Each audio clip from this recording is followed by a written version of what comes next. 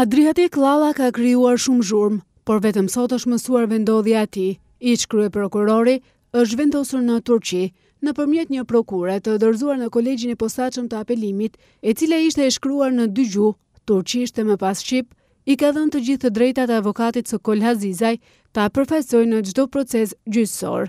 Në prokurë, Llalla thot se e ka të pamundur që të jetë i pranishëm në Shqipëri, ndaj dhe avokati i tij Hazizaj merr gjithë të drejtat e përfaqësimit në të gjitha proceset gjyqësore.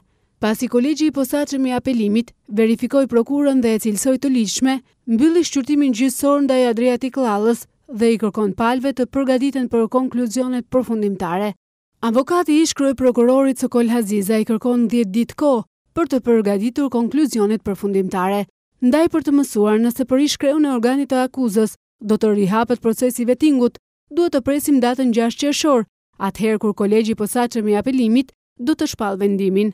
Adriatik Llalla u fut në sitën e Vettingut me kërkesë të Komisionerit Publik, i cili i dorëzoi Kolegjit të Posaçëm të Apelimit kërkesën për vazhdimin e procesit të Vettingut për ish-kryeprokurorin. Në funksion të kësaj, në seancën e sotme, trupi gjykues vendosi të marrë si provë 2 aktet e avokatit, atë të dorëheqjes së ish-kryeprokurorit dhe aktin e lirimit nga detyra.